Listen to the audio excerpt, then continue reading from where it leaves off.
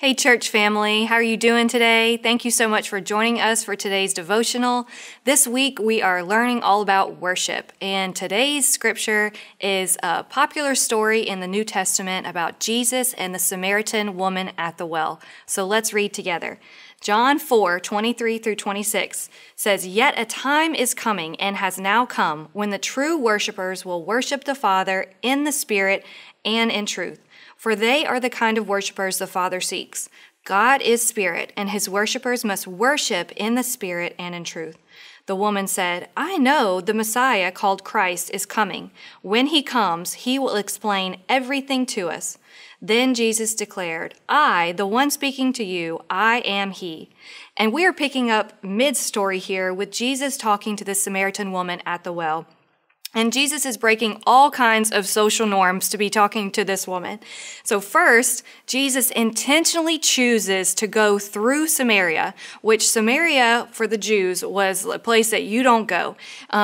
The Samaritans were hated. They were seen as social outcasts and religious outcasts. And Jesus chooses to walk through Samaria on his journey.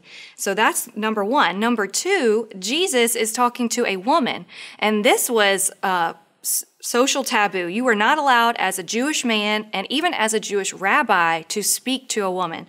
So Jesus is breaking a cultural barrier here by talking to this woman. And in later verses, we realize that not only is she just a woman, but she's an outcast woman in her community because of the choices that she's made.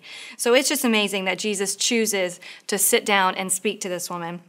And so Jesus pretty much is just reading her mail and telling all of her deepest, darkest secrets to her. And she says, "You must be a prophet to know all this about me."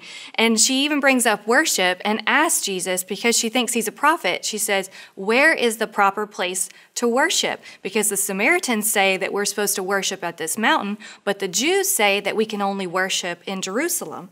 And I love how Jesus just corrects her theology here and says the location of her worship no longer matters.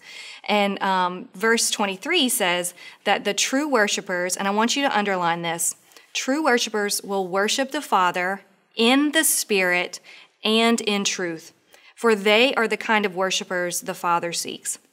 And so many times I know that I can do this, focus on the physical aspects of worship. I can only really get into worship if I'm, at church on a Sunday, and or I can only really get into worship if I'm in my quiet time at home, or even the types of songs that we sing for worship. When a fast song comes, that's when I'm going to jump up and down and clap my hands. Or, if I really want to get into worship in a slow song, I've got to have the lights down low, and I'm going to lift my hands. We can just get caught up in the logistics of worship. And all that serves a purpose. But here, Jesus is saying that the Father seeks out worship that originates in our souls and comes from a place deep within us. And it's a true longing and crying out to God, just like a child cries out for their parent. We're crying out for our Father. And God's not looking at what we're doing or where we're doing it, but instead he's looking at our heart. And the Samaritan woman tells Jesus, she says, "Oh, well, one day the Messiah is going to come and he's going to explain all of this to us." And Jesus tells her that he is the one that they've been waiting for. And this truth truly transforms her life. She then, after she finished talking to Jesus, she then goes into the city and starts testifying about him. And so many people come to know Jesus because of this woman's testimony.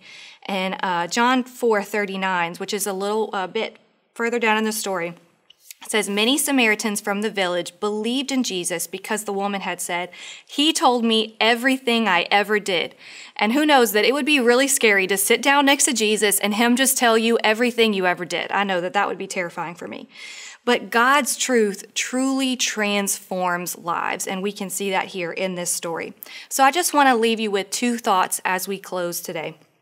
Number one, God wants to have relationship with you, and he welcomes you into his presence.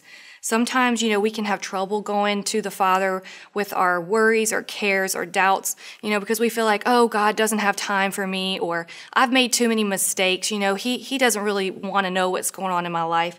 But I love that this story shows how intentional Jesus was, that he went out of his way to find this woman who he wasn't even really allowed to speak with.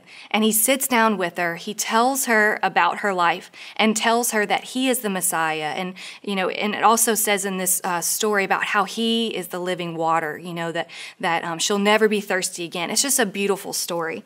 And her whole life is transformed because Jesus chose to sit down with her. And I just love that he has this story for us so that we can understand that that's for us too, that he wants to sit down and tell us things about ourselves and show us his glory, show us his love and his mercy. So that's number one. Jesus truly wants relationship with you.